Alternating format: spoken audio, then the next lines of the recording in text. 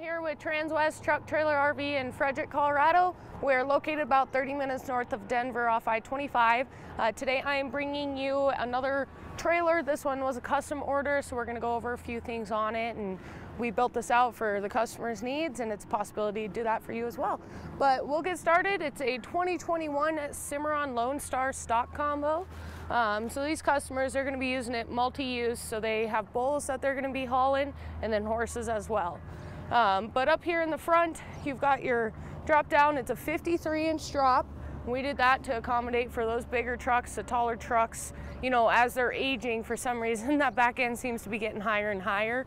So that's going to give you some more clearance between your truck bed and the top of the trailer. So more if you're going through some rougher terrain, or if you're going over a lot of big divots and stuff, it's going to let you be able to maneuver through them.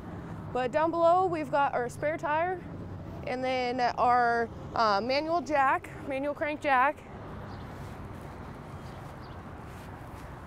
And then this trailer exterior color is black. And then over here we've got an escape door on the hip side. So these customers, they wanted escape door on the hip side, tack door on the driver's side. So you'll see on the other side there is a tack room on this. But just your escape door goes into that first stall area. You've got a LED light up above it. Plexiglass slats, and this plexiglass does come out. So all you got to do right here, you can see this little cutout. You just pull, get underneath it, and you just pull it straight out. Highly recommend, if you are to take your plexiglass out, take that one row out, tape them together, and right on there where you took them out. That way they fit back in there perfectly for you. Down below, we've got two 7,000-pound Dexter torsion axles. And then those are the upgraded tires. Those are bigger ply tire. And then you also have your little green tab. That means the tires are nitrogen filled. That nitrogen is just going to help that tire run cooler, and it's going to help with not as much fluctuation in the PSI. So I know if it's really cold here at night and it gets warm during the day, my truck is always flashing because my PSI is getting low because it's cold, and then as it warms up it gets higher. So that's going to help with that as well. So coming around here onto the back,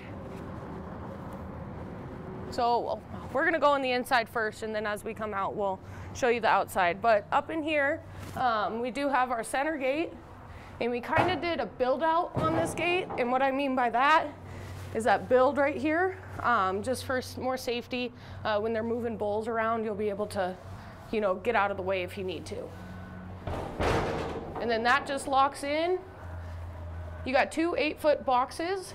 So if you wanted to haul just two singular horses in box stalls, you could do that as well. Just a lot of flexibility and maneuverability with these trailers. So up in here, you'll see the two OptiBrite LED lights. And those are controlled here from the outside. Cimarron's going to be an all aluminum trailer. You're getting one of the strongest upright posts on the market, one of the strongest flooring on the market. And then you also have a 1/2-inch thick insulated honeycomb fiberglass roof. That roof's got an R3 thermal value on it, so it's going to be more heat regulating, cooler in the summer, warmer in the winter. And then it's also dent and hail resistant up to about a golf ball size hail. I know being around here in these parts, last couple years we've had hailstorms every year, so it definitely comes in handy when it comes to, you know, getting that hail. So right here you'll see our brake lights, turning arrows, and then we actually added backup lights to this trailer. That way when you're backing up, you've got some light behind you where you're able to see. And I'm going to shut this gate because this gate's actually got a slam latch on it.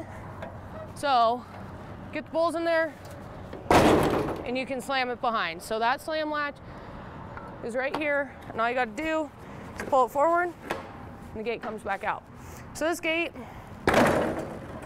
got the single slider as well, so if you're hauling cattle and you're backing up to a load chute, you can just open that slider for the cattle. And then right here are going to be all your light switches for your interior and exterior lights. So there's 4 of them here. And then coming around here to the head side of the trailer, you see we've got a couple ties on the outside, just your plexiglass going down again. Very bright LED light above the tack room, and those come in handy when you're tacking, untacking in the dark. You're actually able to see what you're doing instead of using your phone flashlight trying to get everything figured out. But up here in the tack room, you've got your tack door with the window, airflow going through. Get, you know, if it's stinky in there, you can get that out. And then you also have the door organizer sitting right here, so you can be able to put all your stuff, your grooming tools and everything in there. So up here in the tack room, straight across, you see the saddle racks with the blanket bars. And those are adjustable and removable and everything else. So if you wanted 3 on there instead and just have an extra hanging out in the barn, you can do that. You can move them around however you'd like. And then over here, up in the gooseneck, so we opted to not do any windows in this trailer. They didn't want them up in that gooseneck area, so this one does not have them. Storage space for you, extra room, and then this little, that's a plexiglass holder. So if you do take your plexiglass out, you have a place for it to go. You're not having to just lay it up in the gooseneck. It's going to be kept all in one.